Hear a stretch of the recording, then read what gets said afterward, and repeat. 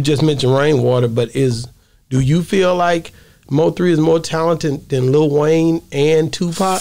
Fuck no. Rainwater. What the? Rainwater, shut the up, dog.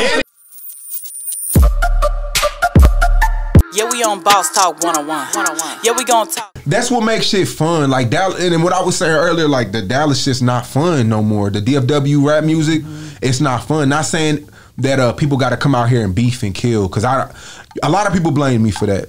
Like I was the mediator. Yeah, I got a call and they were like, "You the new Sean Cotton, man? Something just happened."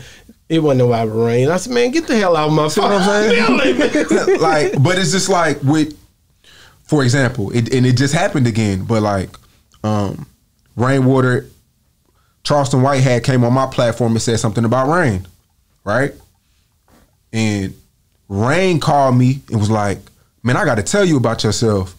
I'm like, "Damn, what?" I'm thinking like 100 different things. Like, what the fuck? Like, how you gonna let Charleston go? And that's how shit start, because everybody wants the last word. Right. Now, you want to come back on and say something now Rain else. wants to come, and there's nothing wrong with it, because like I just told Charleston in our last interview, I don't want any false allegations on my platform if somebody can't come speak and defend themselves. Exactly. Yeah. But then it turns into a messy thing. When people look at it being messy, when now everybody wants the last word and they keep coming back to your platform, and now you looking like the messy one because it turns into he say, she say.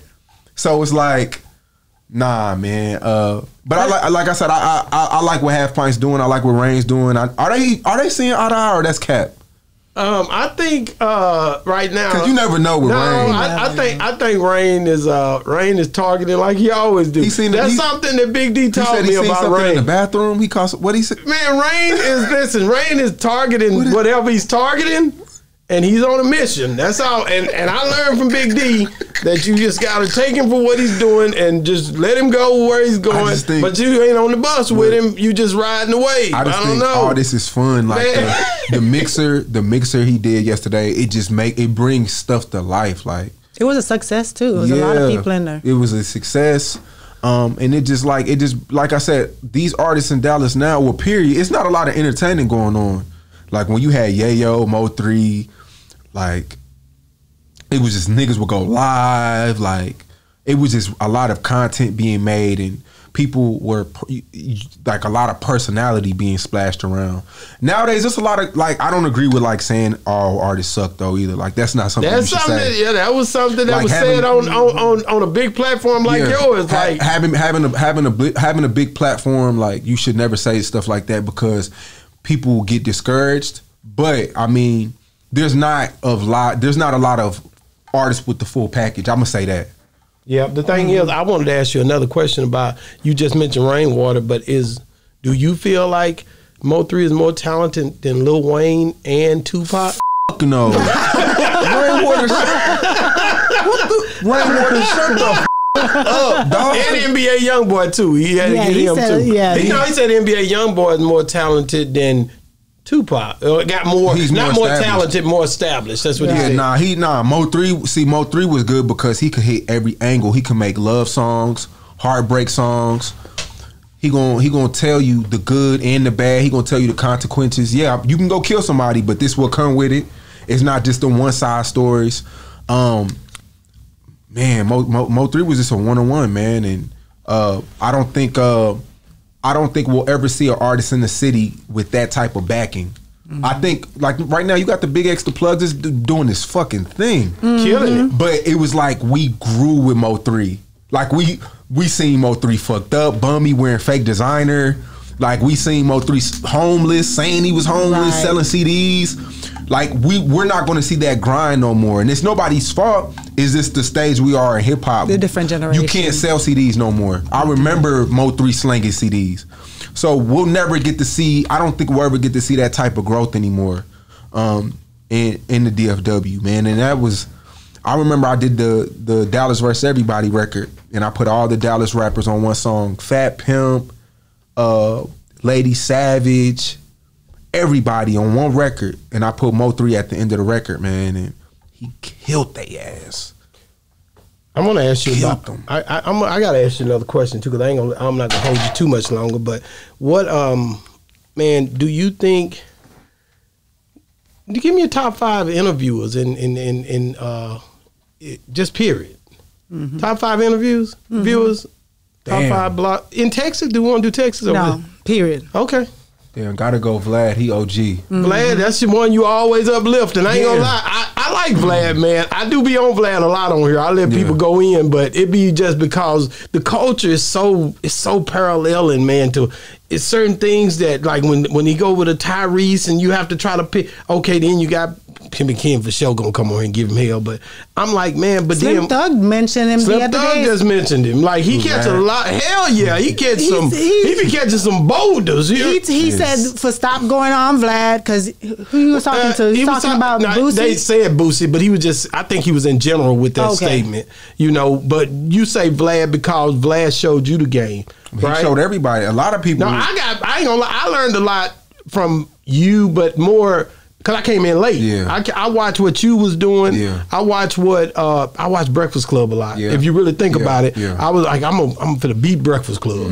That's who I want to try to. I'm going at Breakfast Club. Right. But it was like in a way from the South where our people would. But then this was an independent thing, and I think that's what made me different. But at the end of the day, man, just. Top 5. I don't want you to try to get out of it, bro. It's really going to be hard because I need the top 5, baby. I like what No Jumper's doing as far as I like how he.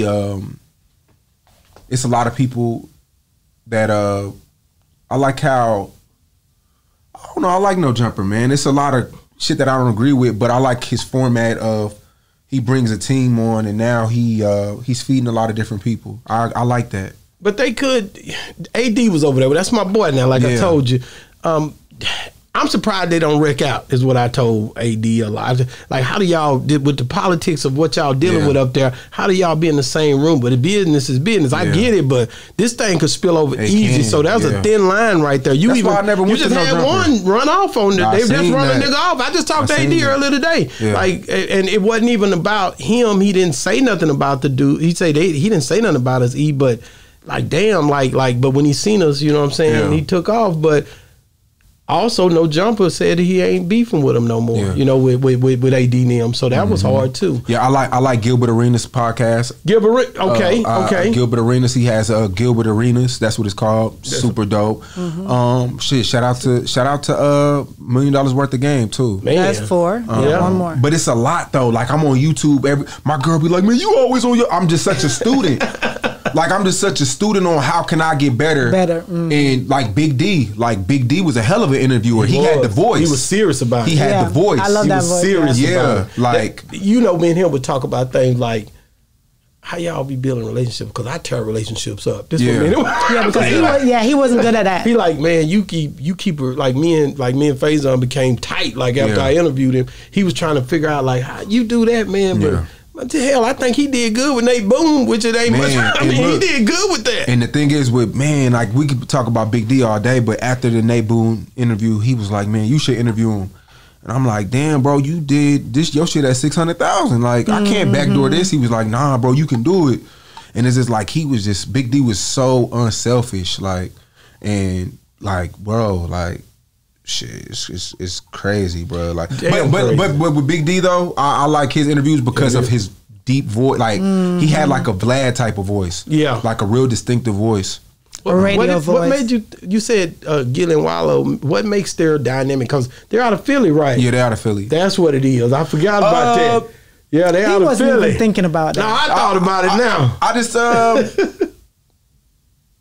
I just think they're consistent. I like Funny Marco.